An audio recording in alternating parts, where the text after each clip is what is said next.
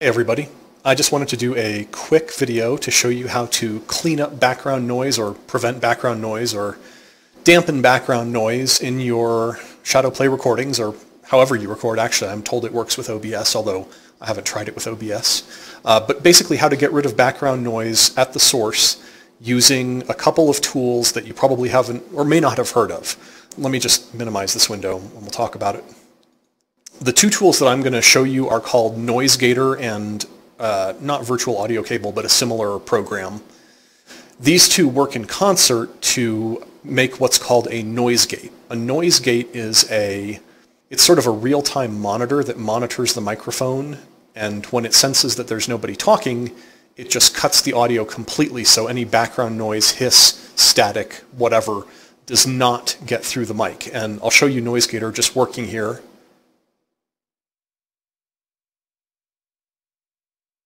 So this is what the NoiseGator window looks like. And you can probably see this little status open or status closed right up here.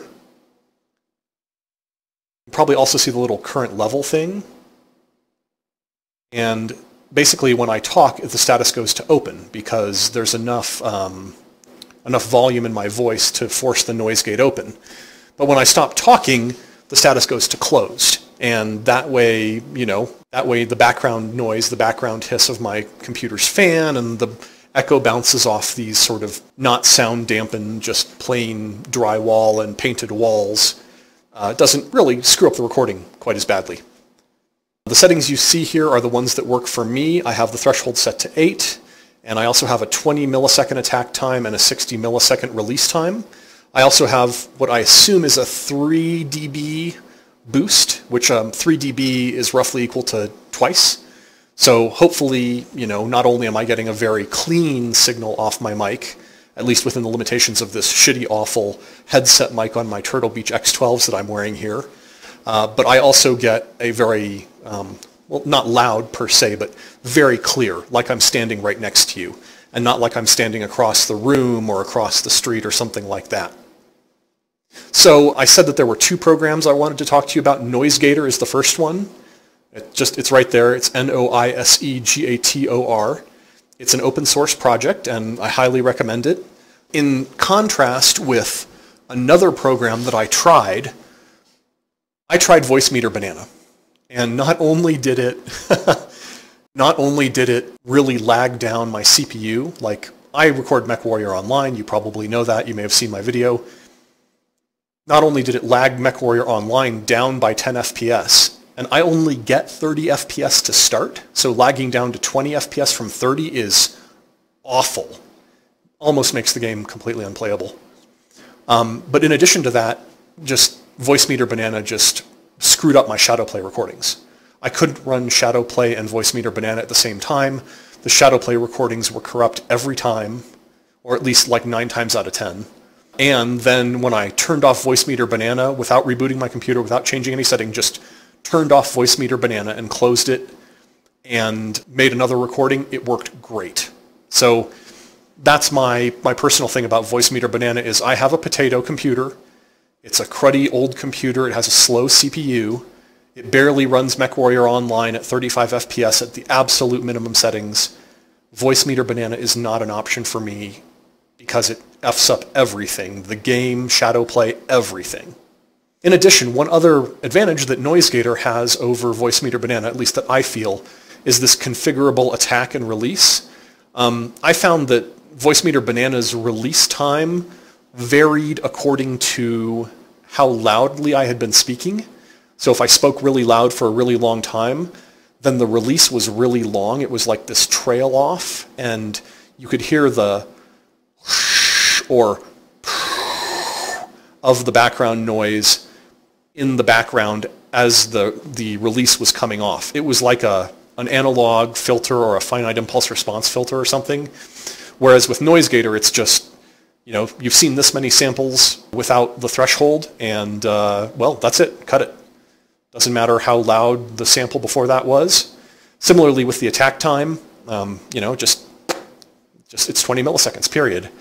I really like the way this sounds. I think it sounds way better than my other recordings. And I've actually started to notice other people's YouTube videos that have all this background noise now.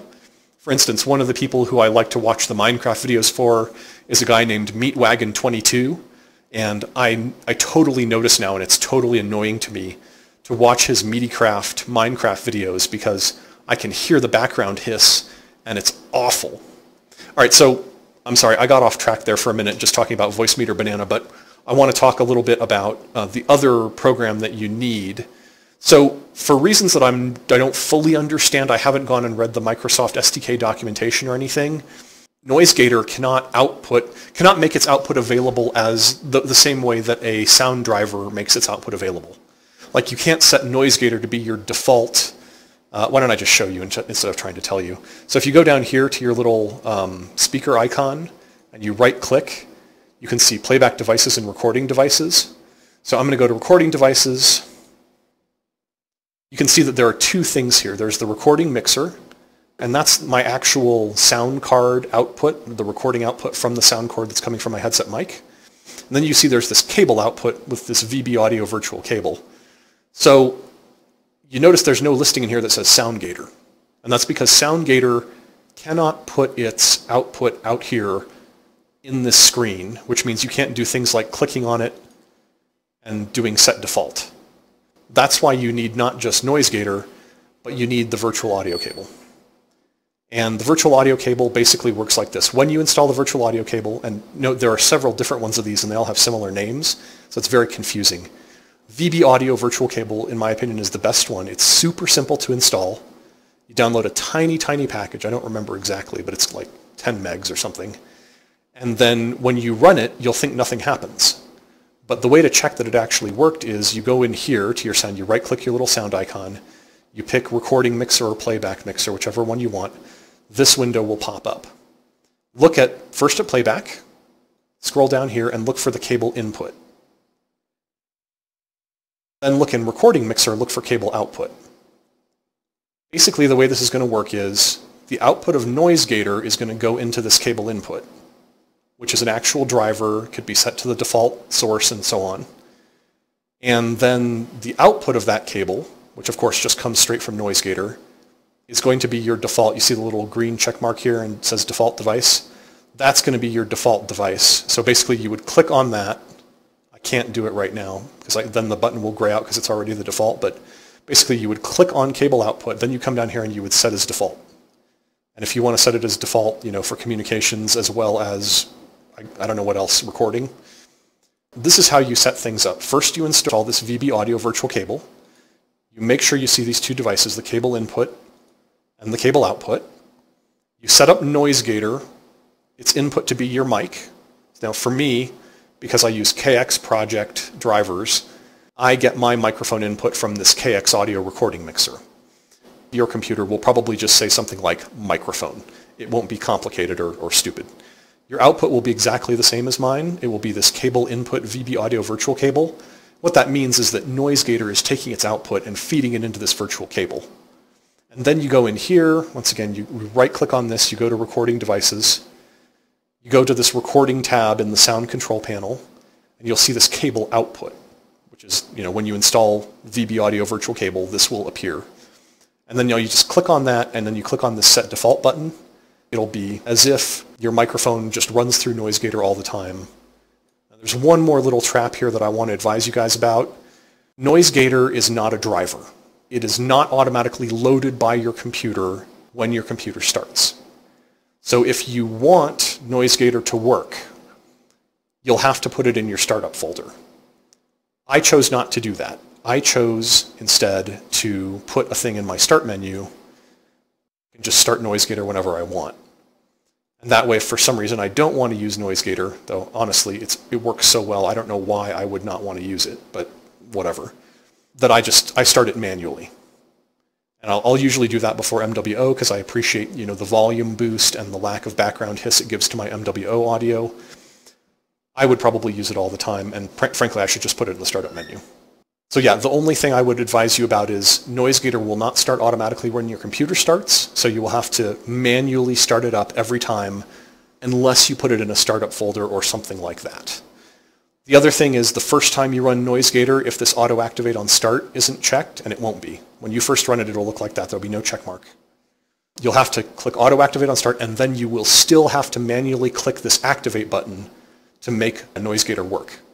And when it is working, you'll see this status open, status closed, status open. You'll know it's working because of that. Current level here, of course, just tells you what the background level of noise is.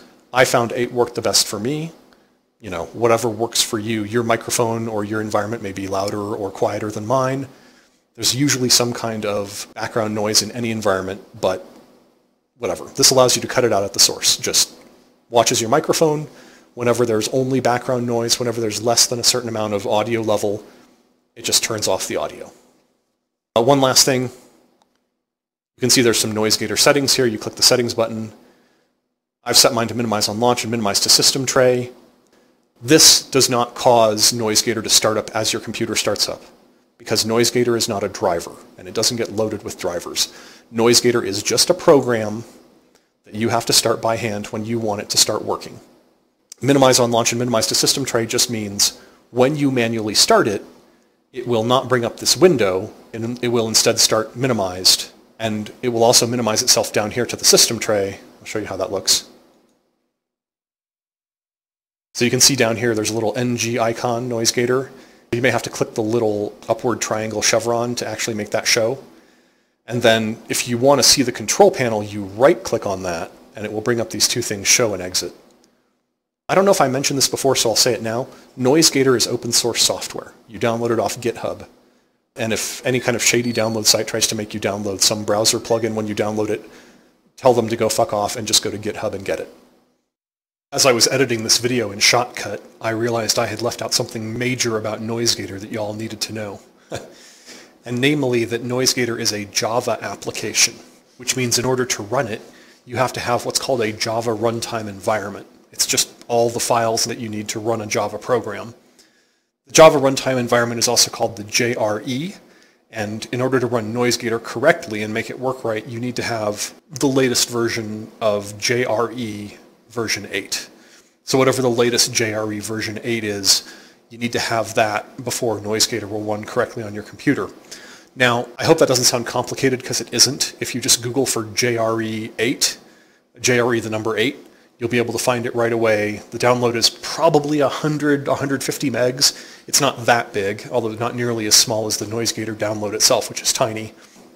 I just wanted to let you guys know that. I apologize for the omission. I'm very stream of consciousness with this stuff. I'm very new to YouTube recording, and so it just slipped my mind.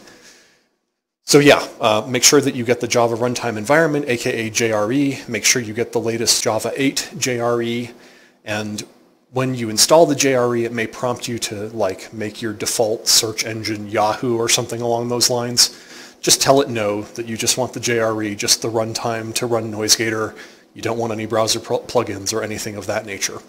Okay, I'm sorry for the quick interstitial there, and back to the rest of the video. My apologies. So that's it. That's how you use NoiseGator. I think it has certain advantages over Microphone Banana, and I hope this is useful. And I'm looking forward to making better content and less annoying hiss and other crap in my audio by using NoiseGator. Hope this was helpful, and have a good one.